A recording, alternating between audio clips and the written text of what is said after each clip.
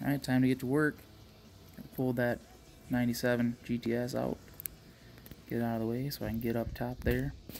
Get to working on the 08. There's Bob's car looking so nice with the liquid moly wrap on it. Manta clutch.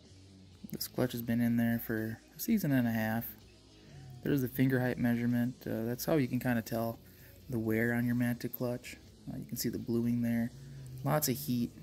Doing some of the standing start stuff, especially in slippery conditions on a 200 treadwear tire.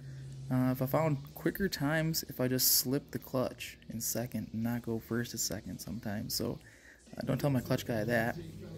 But here you can kind of see the evidence of the abuse. Those little clutch, the friction materials wore down. A lot of dust, a lot of bluing. That's all the heat from rocking off the clutch. The car makes right at 670 horsepower at the rear wheels, so that's a lot of heat. Back out to the trailer. Got this nice little workstation set up. Nice having a lift out in the trailer. So getting the new clutch ready to go. There's the reconditioned flywheel. Looking pretty. I stick an extension in there to stop the thing from turning so I can tighten those bolts down. And there she is, all built out, ready to go.